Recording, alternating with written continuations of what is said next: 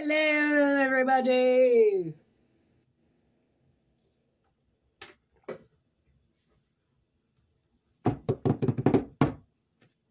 Welcome. Now, I just got kind of an analogy for this reading, as I notice I'm not wearing any jewelry. And the analogy was something has been hiding that you really liked. And I'm not sure what that is, but the analogy just came through a painting that I noticed, an oil painting. My very first oil painting ever is being covered up by the shelf, the stand that I bought for my aquarium. And I just noticed it down there and I went, oh my fucking God. Like, I must have looked at it a million times and never realized that I didn't move the picture from behind there. And I really like that picture. I mean, so many people have tried to snag it off me over the years. Like my parents tried to get it from me. My cousin tried to take it from me. My aunt tried to take it from me. My mom tried to take it from me. And I just never gave it to anybody. And I always said, it's my very first oil. Nobody is ever going to get my very first oil painting, ever. I will keep it forever. And it's been covered up. Because it's almost like sometimes when people want something, it's like you have to put it away for a bit. So then the want and desire for it calms down, you know, like, because people, they just get this shit in their head that, like, you know, they see something and they find it irresistible and like they have to have it. Like, I don't know what this new Pokemon thing is that came out, but oh my God, people are going ape shit over it. And I don't know what it is, but I'm guessing it's a fucking waste of money because it means nothing, because Pokemon means nothing. But when people are in that world, they think it means everything and they will fucking come and rob you blind just to get some type of Pokemon figure in their life. Okay, people are crazy. Okay, they are crazy, crazy, crazy.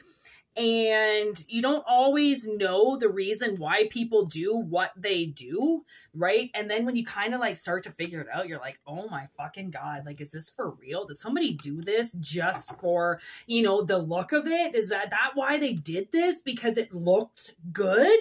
It took me years to do that. Of course it's going to look good. It's called get your own. I understand why people want to live in the woods, you know? They want to live away from people because people are dangerous. So let's see what's going on here. Oof. I'm telling you, we got the community card.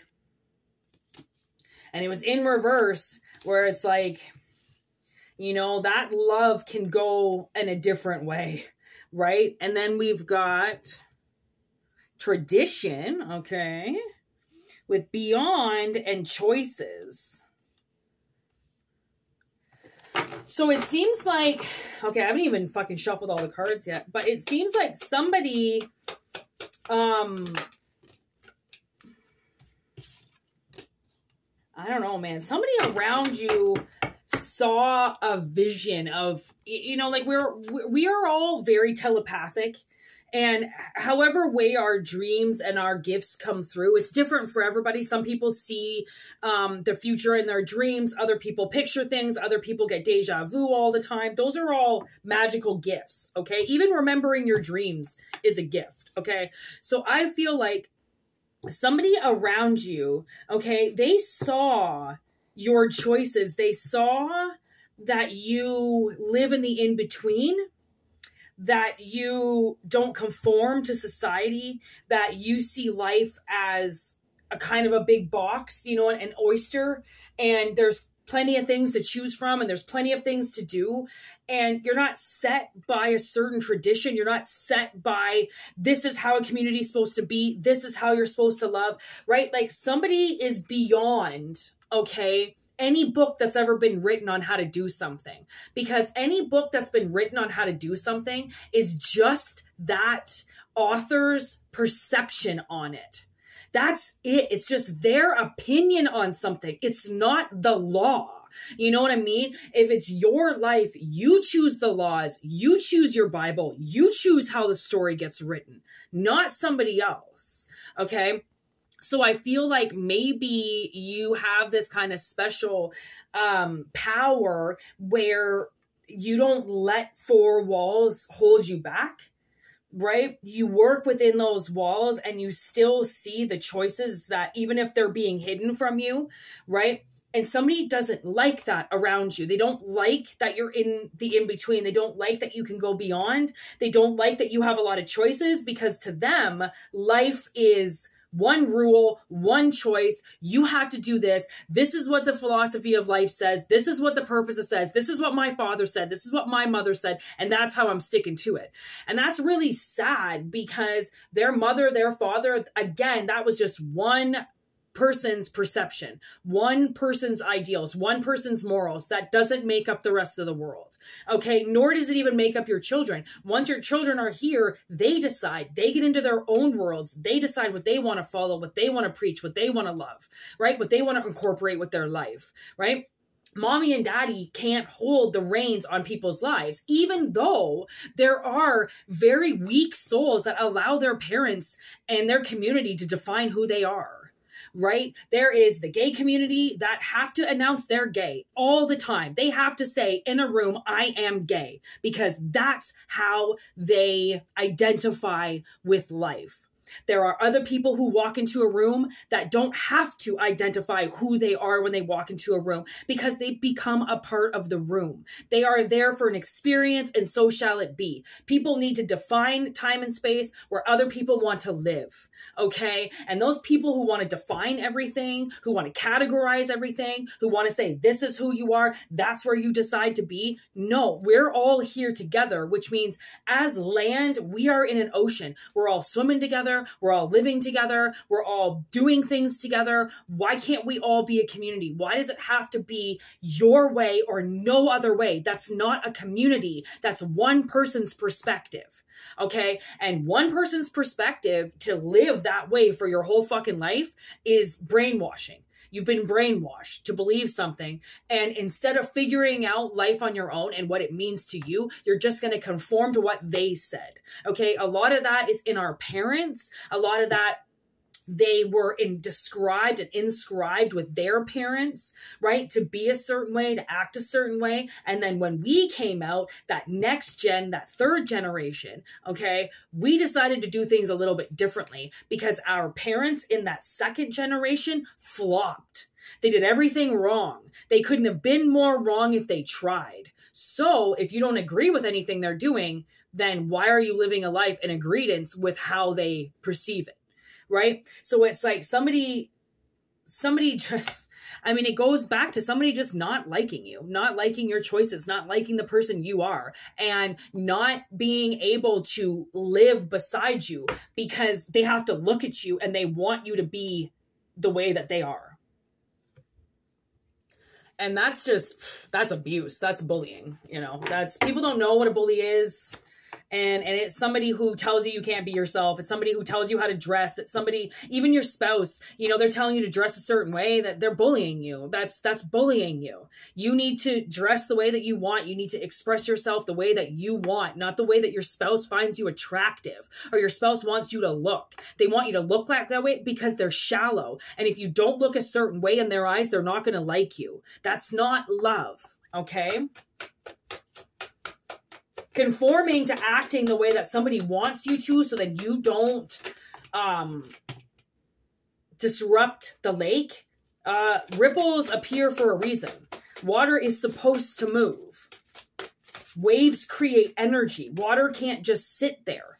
It will rot. Water needs to move. It needs to oxygenize itself. You know, it needs to be cleansed. It needs to be moving. It's energy. Energy always needs to be moving. And look at this, Techromancer. As I'm talking about that, that's all about energy. Energy needs to move. It needs to flow. And if you hold on to it, if you stagnate people, if you don't let them change, if you don't let them move while you're doing whatever you want, that's going in the opposite of what the universe is trying to portray as life. Okay. So we've got a couple things going on here. Somebody, you know, fighting to keep a lost world from being hidden, but it's been lost. You're in a new world now. People, like, here we are, my sister and I, we just went out for a second. I really needed to eat, and I wanted to put my paycheck in the mail, or in the bank, and there was these, 80-year-olds in the bank, and the banks are closed today because of Novembrance Day, and she was like, I can't get money out of my account, and he's like, well, I guess we have to wait, and they're 80 years old, 85 years old, and I'm just like thinking to myself, like, people are losing their opportunities in life because of these 80 and 90-year-olds that are holding on to space that shouldn't be here, that medicine is keeping them here, and they're disoriented, and they're not in a world where they know anymore, and the world is passing them by, and they're being kept alive by medication. And I don't know for the life of me why we as a society would want to keep our loved ones attached to medicine for their whole life. That is that's generic. That's not authenticity, that's not authentic, that's not original. That's allowing people to live on borrowed time, and that borrowed time they have to give back. And that's what I thought to myself, so many of my loved ones, my so-called loved ones, have all had life-changing operations, life-saving operations, and I haven't. Neither has my sister. We're here because this time is supposed to be ours. We never had a cancer scare. We didn't have to have open heart surgery. We didn't have to have any surgeries. We've had nothing that has saved our lives. Therefore, we're not on borrowed time. Anybody that that has had life-saving operations or transplants or medication is on borrowed time. And I know that sounds awful to say, but what else do we call it? They should have died. And because medication, they keep them around. They keep these beautiful souls around because they don't want them to die. But guess what? In any other world, they would have. So they're living in a world that's not theirs, right? And I don't know whose time they're taking, but medication is not the answer for everything. Sometimes death is the answer. And those people that are holding on for way too long in a life that's passing them by need to go a different way. Okay. So it's like, I don't know who this person is that didn't let you live in the world in which you were born into, right? They're trying to fight for something that was never a part of your life. Therefore, you get to leave, and it's almost like an SOS comes for you. See how those people they're on the island, and the boat's there, and they've got the flare, they've got the smoke coming up, and that's their SOS, coming to get them. Okay. And that's what happens, right? I mean, I think that's what's happening. I don't know. Maybe the boat's going by them. I don't know, but that's what I see. And I see that, somebody was going to try to steer you away from the community you're supposed to be in because they said you had to be somewhere else.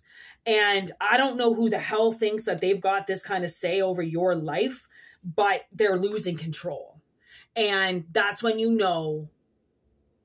energy is about to move, because the ones that have been in control of your life no longer have control of it. So you might start acting kind of a fool, acting a little out of ordinary, acting a little, woo, I just got my license for the first time, because you've been so held back from a community and going beyond, right?